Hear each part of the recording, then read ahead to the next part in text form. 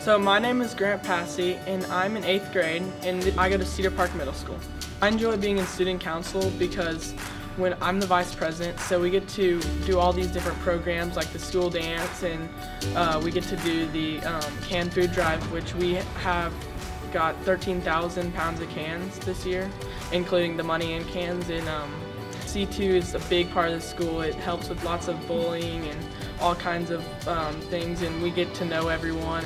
I love coming to school here because there's so many different activities and programs we can work through, like student council and C2 and athletics, and it all kind of circles around and makes a great day at school.